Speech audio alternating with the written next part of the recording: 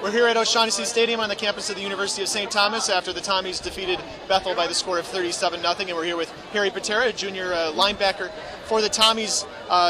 You guys obviously had a spectacular first half defensively and then a pretty good second half as well in shutting these guys out today. How did that come about for you guys? Well, we always preach finishing strong. We want, we go in at halftime, we always say the score is 0-0.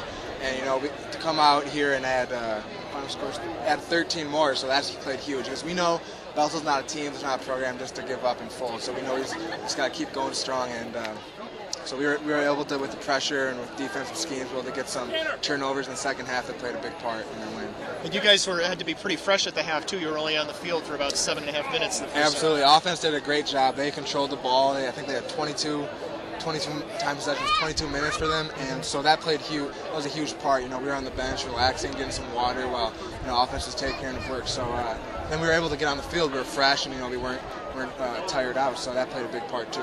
Your coach Glenn Caruso has said several times over the past couple of years that you guys really like to line up against Bethel because it's always been real smash mouth football. Absolutely. With Bethel, they're just a run it down your mouth type of football team. They're just going to outman you, or try to, today. So, as a linebacker, I look forward to those games too. And as a program, I think it, exemplifies a lot of things that we care about. Hard work, discipline, and our game plan today for defense was, quite a lot of discipline, a lot of right reads. So that was obviously it played a big factor also.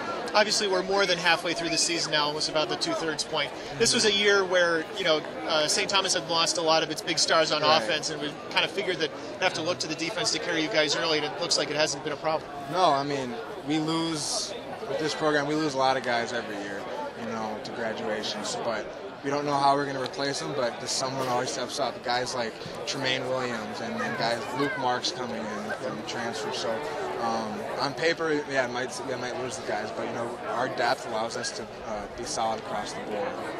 And there was a lot of talk. There was a story in the Star Tribune a couple weeks ago about how, since the MIAC changed its rules about how it deals with redshirt players transferring in, that it makes it a little more attractive for transfers. And I know you're a transfer as well. Have you seen that influx of players help St. Thomas? Oh, absolutely, no doubt. Even in my first year, it played a big part in my own individual development, learning from guys like Zach Sturm and who transfers from St. Cloud, and Brady Irvin, Brian Villar, who are all some transfers. So my own personal development played a big part, and then our own team, to get where we want to go, those guys paved the way for us, and that rule plays a big part in just the evolution of where we are today. He's Harry Pitera, a linebacker for St. Thomas. The number 4 ranked Tommies defeated 9th ranked Bethel this afternoon by the score of 37-0.